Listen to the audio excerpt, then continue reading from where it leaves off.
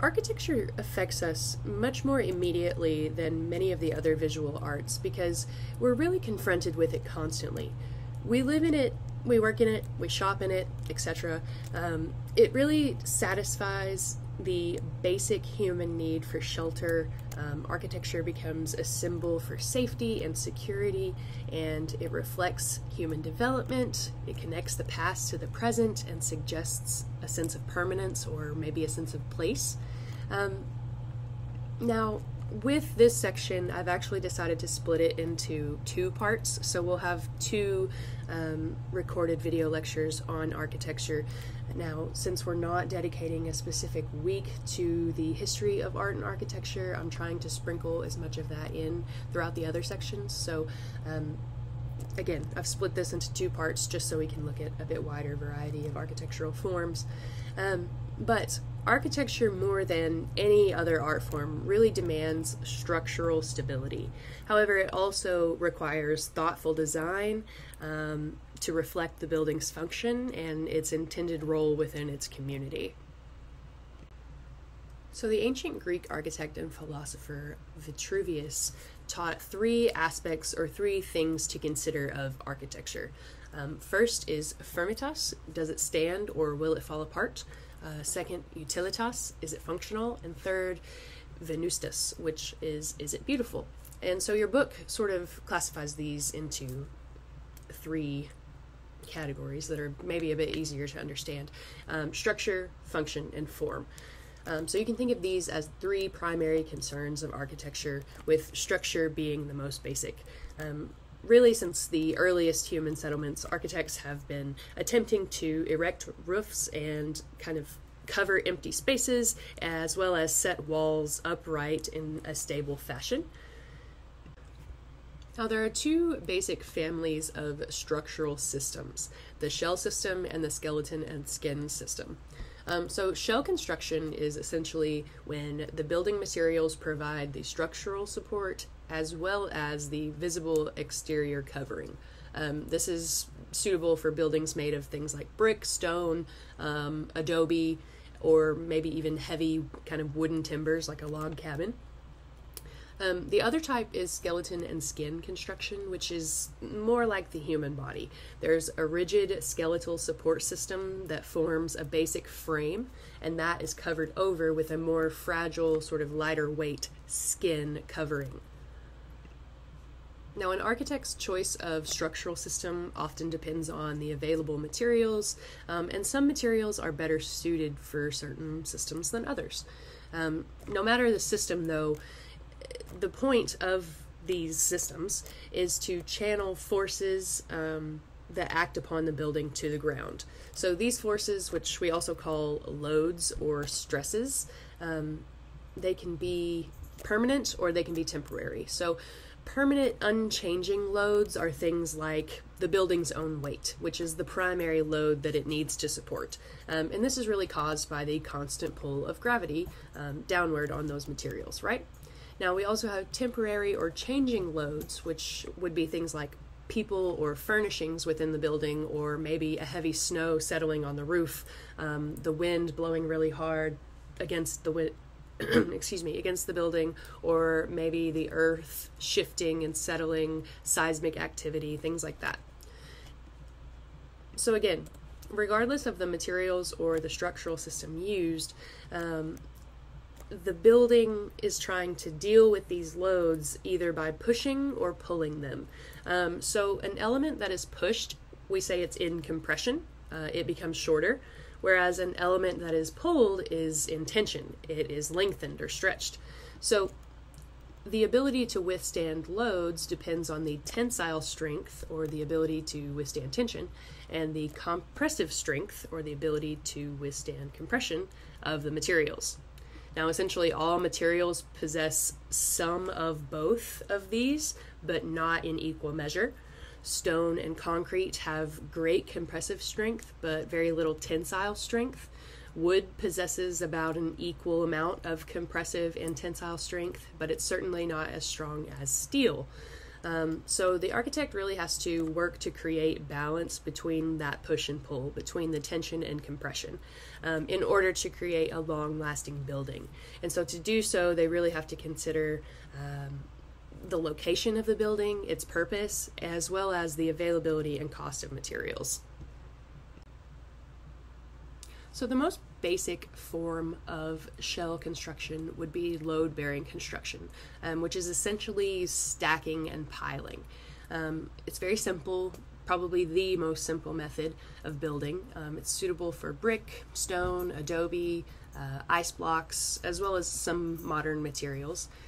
Basically, it just involves piling layer upon layer on top of one another. You start with a wide base and then progressively get smaller as it rises, which creates a sort of stair-step-like stack. So the weight of the structure is concentrated at the bottom, which makes it very stable. However, these structures tend to have few, if any, windows or openings within the walls. So here we are looking at a Mayan temple on the Great Plaza in the city of Tikal, Guatemala. Now this was built sometime between about 300 and 900 CE, and really it's just a great height and mass made possible through load-bearing construction. We have these layers of stone that have been carefully stacked. The weight is balanced evenly, which hold the stones in place. So rising out of the Guatemalan rainforest, we have this sort of stacked pyramid that symbolizes a gateway to the gods. Now at the top there, there's sort of a superstructure fixed or sat on the peak of this stack. Inside there were 3 rooms where Mayan priests would enter and conduct their religious ceremonies. The South American Incan Empire ranged from about 800 CE to 1527 CE, thereabouts. By about 1500, the empire covered over 2,600 miles of the west coast of South America, including most of present-day Ecuador, Peru, Bolivia, parts of northern Chile, and part of Argentina. Now, the image we're looking at here is Machu Picchu. You've probably recognized it. It's quite iconic. And this was a royal estate built for the first Incan emperor.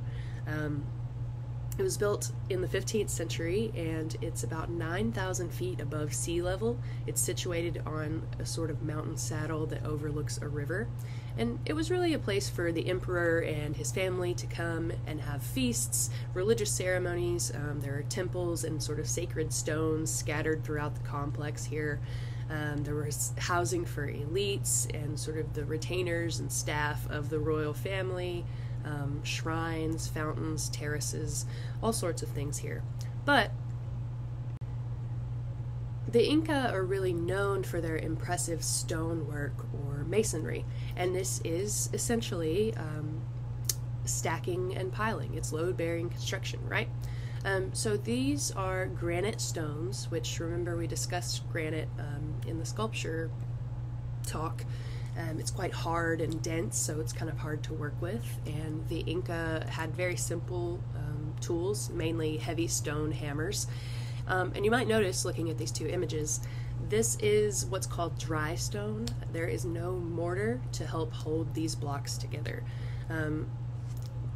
Now, the one on the right side here is rather irregular, where the one on the left is more regular, kind of smoothed and evenly spaced. So a commoner's house was probably the more irregular one, whereas palaces and temples and things had smoother surfaces and more evenly cut blocks. However, in both situations, the stones would have some sides that protruded slightly and other sides that were slightly concave, and so they would sort of fit together, or maybe socket together, you could think of it, to hold them in place, and really hold them in place without the use of mortar, right? So the Incan architects would have sort of chiseled and chipped away until the stones fit together almost perfectly, but they weren't so fixed together that they would collapse during the many seismic activities of the area. And then most of these structures, you might notice in this picture, the roofs are missing. That's because most of these structures would have been covered over with a wood or thatch roof, so materials that would have decayed. Here's a wonderful example of monumental architecture made from very simple techniques and materials. This is the Great Friday Mosque at Djenné in Mali, Africa. It was originally constructed in the 13th century, but that was actually destroyed and replaced with a smaller, more modest mosque at some point. However, the current building, the one that we know, was completed in about 1907 and purposefully done more along the lines of that original mosque structure. So, Djenné has long been a trade center and site of Islamic learning and pilgrimage in Mali, and so the Great Mosque is situated right next to a huge bustling marketplace, so there are people kind of coming and going all day, every day. And this is actually the largest mud brick building in the world. It's constructed out of adobe or sun-dried bricks that are made of dirt, water, straw, dung, kind of anything that's on the ground in this area. And then those bricks are covered over with mud plaster to sort of give this plastic sculptural quality to these large imposing walls. So there's a sort of gentle tapering of the walls that speaks to the stacking and piling of bricks, which there are also very small windows that sort of pierce these walls and allow little shafts of light into the prayer hall. So again, speaking to that idea of load-bearing construction. Now, there are these three sort of towers here. These are minarets. Minarets are specific parts of Islamic architecture, which we'll talk a little bit about that a bit later. But these are essentially towers that were used to call the faithful to prayer. So inside those towers are spiral staircases that you can climb to reach the roof. And so here you can see the roof.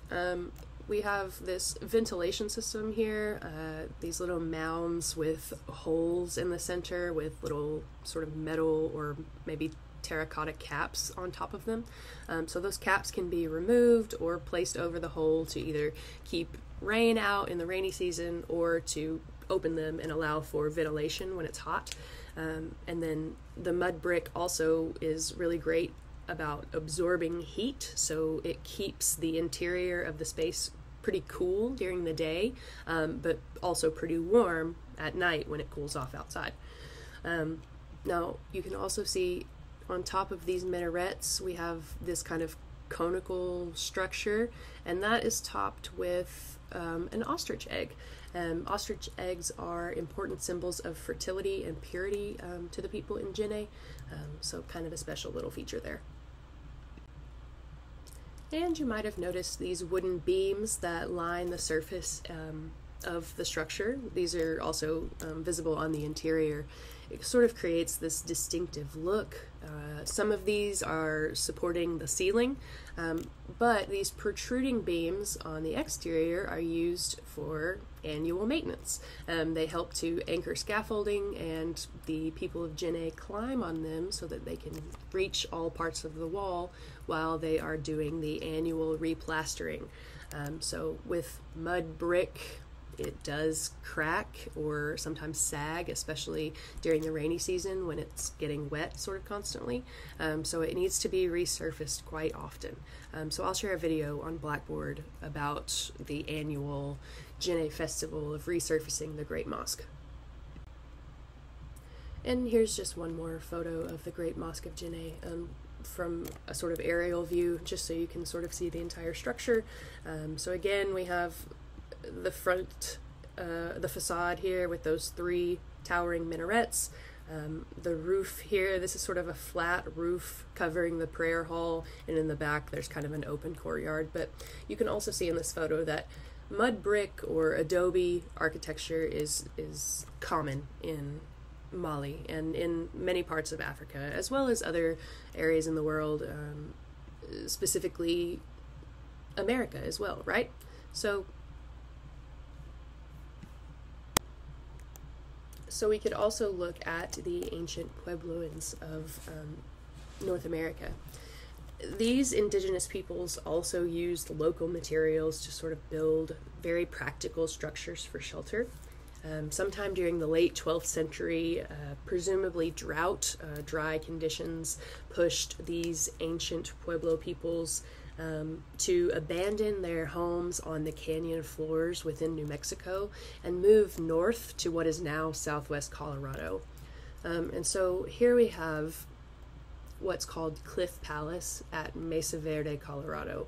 This was constructed and inhabited from about 1100 to 1300 CE, and it's a series of communal dwellings made of stone, timber, adobe, all built within the ridges of these cliff faces high off the canyon floors. So the location here really takes advantage of the sun's orientation.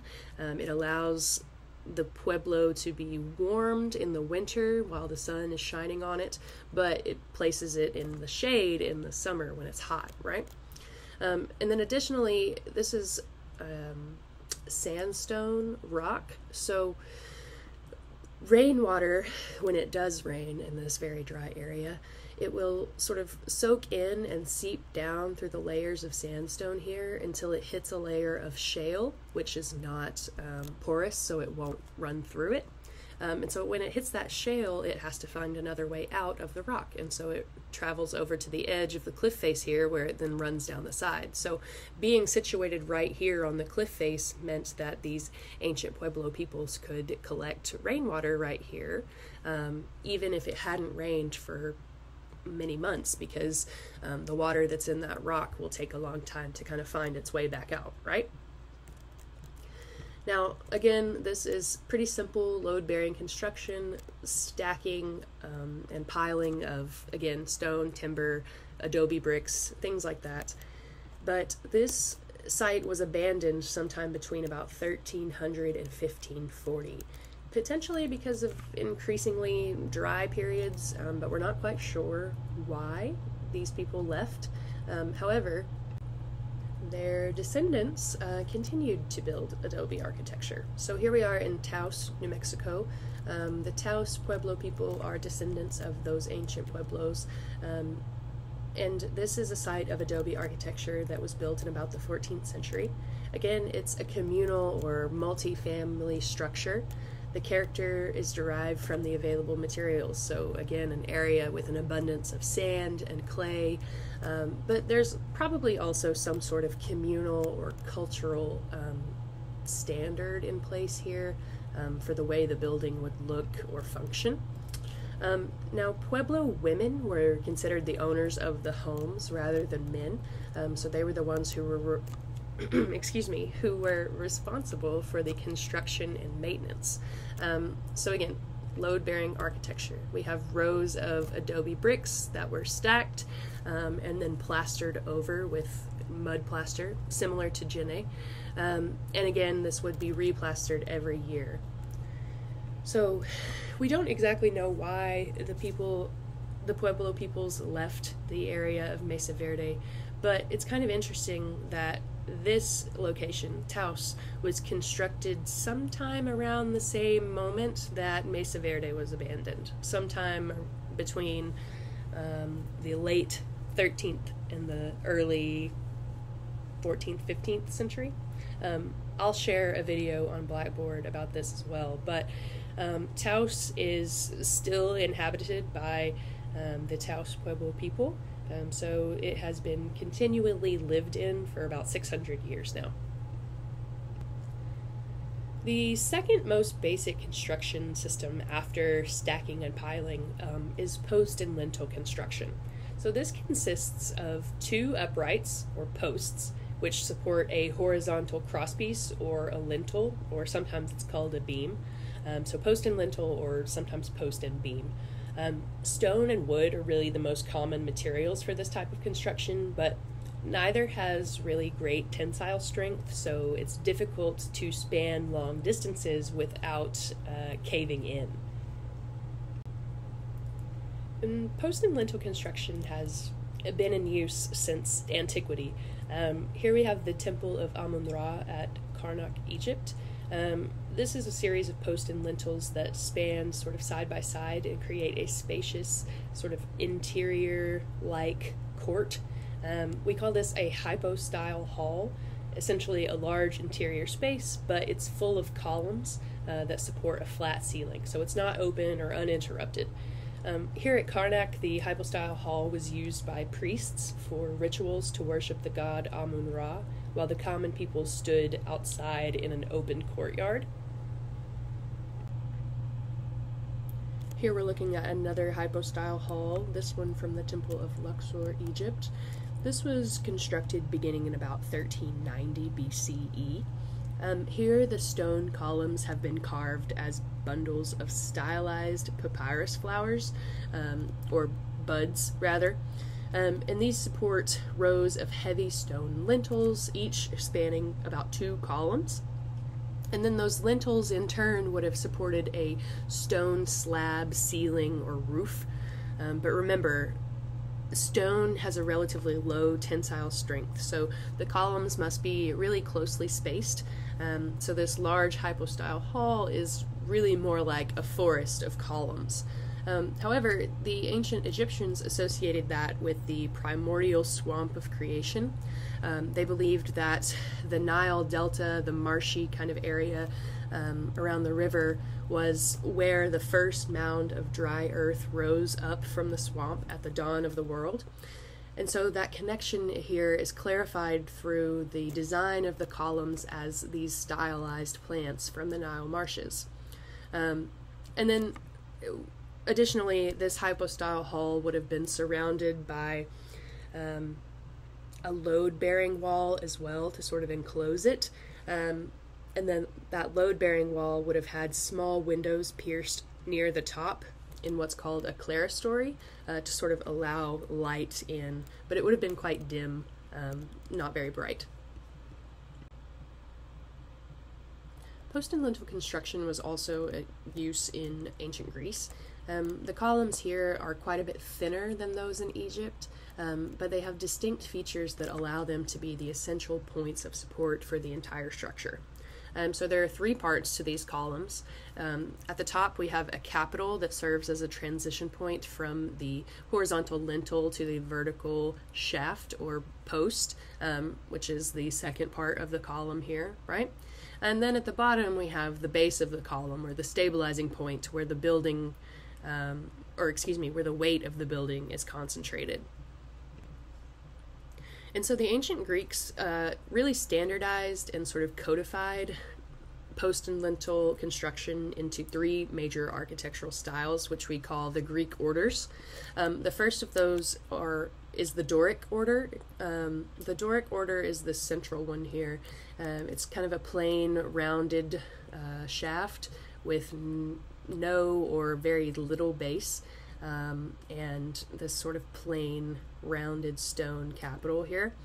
And we'll look at, you can sort of see it in this photo of the Parthenon, but we'll look at the Parthenon a little closer a bit later, so keep an eye out for those.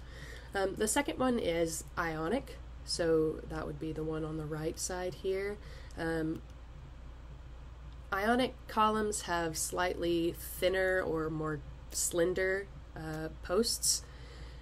They have, they have a stepped base, and then they have capitals with these curling, almost scroll-like features that are called volutes, V-O-L-U-T-E-S. And then lastly, the most sort of ornamental of the 3 orders is the Corinthian order. It's got a very kind of detailed decorative base and capital. The capital is carved in stylized acanthus leaves. So here we have the Temple of Athena Nike from the Athenian Acropolis in Athens, Greece. It's believed to have been designed by the architect Callicrates, who also worked on the Parthenon, as we will discuss later. But this is a small temple that was made to house a statue of Athena. So you can see we have this stepped base of our column here and scrolling volute capitals, so that would make this an Ionic temple. And then these columns support what's called an entablature, which is essentially this rectangular chunk here, and then that can be further divided into the architrave, the frieze, and the cornice. So architrave, frieze, cornice. The frieze is really an area for relief sculpture, kind of decorative, and the cornice is just the little part that protrudes kind of over the edge there. And then above that, it's missing on this particular temple, but above that would have been a triangular, what's called a pediment, kind of the pitch or the gable of the roof there, and that would have been another place that sculpture could have gone. If you want to learn more about the specific parts of Greek architecture, you can look on page 380 in the Gateways book, and it dives into that quite a bit. But for now, we're going to move on. The ancient Greeks really did have quite a lasting impact on Western architectural traditions.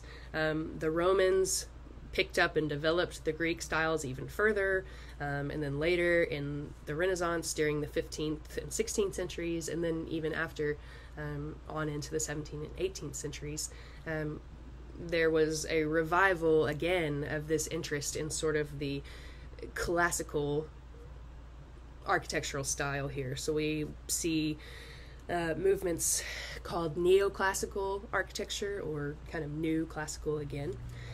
So these styles, these orders, we still see them in use today, specifically in government buildings a lot. If you think about the Capitol building, it looks a lot like this. So the post and lintel system works really well, but there are some issues. The span of the lintel is determined sort of in part by the material. You can't have a very long spans of stone, for example, without cracking or collapsing. And gravity really pushes down sort of in the middle of the lintel, so the longer the span, the more likely it will collapse. Also, post and lintel is really limited in height and width by the size of the lintel and the number of the uprights. So those really determine the size of the entire architectural space. So around the same time that the ancient Greeks were developing their post and lintel system, so sometime around the 2nd century BCE, Chinese architects and other ancient Eastern architects were developing a similar system. Except they didn't use stone, they used wood. Sometimes this one is referred to as post and beam rather than post and lintel, but essentially it's the same. So this is a technique that was developed, again, around the 2nd century BCE in China, and then later adopted by Japan in about the 6th century. So we're looking at the Buddhist Horu Temple in Nara, Japan. It was constructed beginning in about the 7th century, and these are some of the oldest wooden buildings in the world. So in this system, we have cross beams and counter cross beams that create a series of layers that support this kind of elaborately curved roof, which when we zoom in a moment, you'll sort of see the roof sort of seems to float above these incredibly slender supports. And that's made possible because of an intricate system of interlocking brackets at the top of each column that helps distribute the weight of the roof and these sort of large overhanging eaves evenly onto the wooden columns, allowing each column to bear up to 5 times more weight. So here we have the main building of the compound. This is the Kondo, or the Golden Hall, which is sort of like a treasure house. It was about 61 feet long and about 50 feet wide. So we have this solid masonry platform with wood and white plaster. And then on the exterior, under the eaves there, you can sort of see the really fantastic bracketing system, those upward curling eaves, the edges of the roof. We've got these dragons that sort of climb the posts here. So quite a bit of Chinese influence, and it looks like a two-story building, but actually it's not. It's just a single story, and on the interior, when you look upward, it's just a sort of network of rafters. And here we have the 5-story pagoda from the compound. So this is an impressive 122 feet tall, and really it was made for looks. It's not very practical. It appears to be 5 stories, but again, I think you can only enter the bottom 1 or 2, and then above that it's just empty space. And the pagoda, it wasn't really meant for people to be meeting inside of anyway. It's more of a reliquary, a place to keep special relics and things related to religious beliefs. So it makes sense that they wanted it to be more impressive than practical. Ancient Babylonians in Mesopotamia and ancient Mycenaeans in early Greece attempted to increase the height of their interior spaces through corbelling. So corbelling involves the stepping inward of successive layers of material. So essentially brick, stone, wood, whatever, is laid together in a way that one end is sort of pressed under what's above it, and the other end sticks out, which we call a cantilever, which we'll talk about more probably in part 2 of our architecture chat. But bit by bit, it slowly works its way up until it meets in the middle. So we call it a corbelled arch, though it's not technically an arch. It's just an adjusted post and lintel system. But it does allow for more spacious interiors, but it's still susceptible to gravity.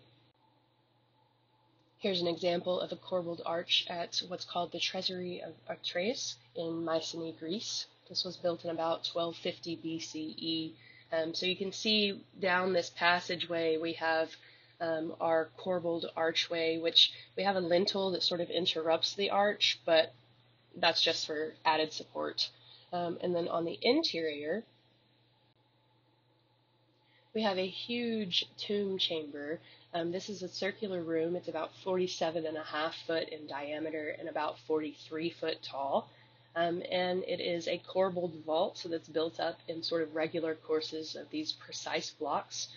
No mortar holds them together, but they lean in smoothly to meet at a single capstone at the peak of the dome here.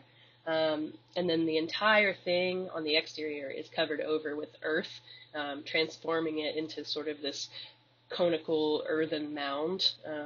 And that dirt on top really just helps secure the stones in place.